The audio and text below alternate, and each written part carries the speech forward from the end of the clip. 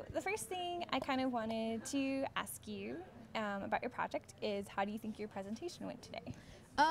It was very nerve-wracking. I think I did fairly well, considering usually I talk so fast that no one can understand me.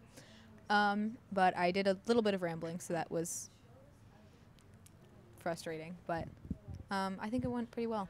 Awesome. Well, we think you did an awesome job. Thank you. So a couple things I have questions about is, the first thing is, you spent a lot of time talking about kind of going through different options and things like that. So what was something that you thought was like a really valuable skill that you learned from the process of like picking a project? I think I learned a lot. I learned how to be able to troubleshoot better with a lot of things, and it's really helped me, especially with all the projects that we're doing in school and all of that.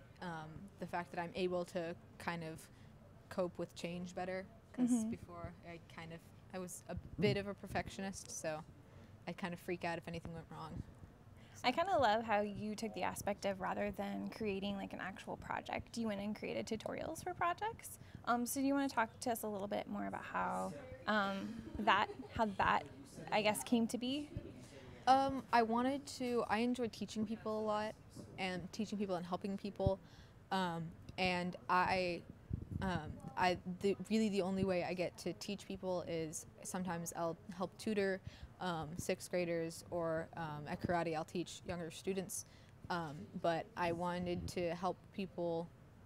My original, from the beginning I knew that I wanted to help teach people who didn't really have access to a whole lot of resources like the Arduino boards or processing or all that. And so that was kind of, from the beginning, it was always, I want to incorporate my project into helping other people. And so we kind of sat down and we had 3 different ways to go at the beginning.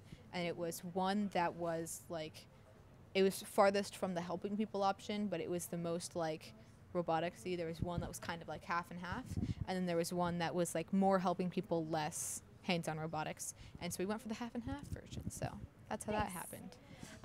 So I know you worked a lot with processing, and so I guess the question I have is, have you contacted the developers of processing to help them update their tutorials?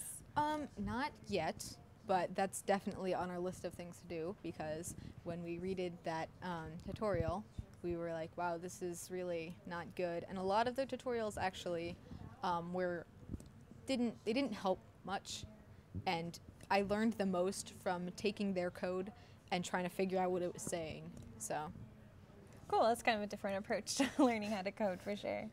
So I guess my next question is, in terms of this kind of project, is this something that you could see you applying to other types of projects, or maybe adding on to in the future? Oh, definitely. I enjoy it a lot, and we're actually we're continuing meeting to continue on the Arduino Lite after the mentorship ends, which is really cool. I'm really thankful for that. She's really sweet. Love her. Awesome. Any words of advice to anyone doing this kind of tutorial, or creating a tutorial, or coding, or participating in this program? In the words of my mentor, Soja Morgans, you have to break something to figure out how it works. That's awesome. If things go bad and you'll run into obstacles, and sometimes code won't work, and it might just because you forgot a semicolon. Semicolons will be the bane of your existence. But sometimes you have to start all over, but it's worth it in the end. Cool. All right, well, on behalf of Magic, we want to give you this certificate of achievement, thanking you for all that you have done this year. It's signed by Ira, who you met during the Austin little meetup that we did. Yes. Thank you so much, Nova.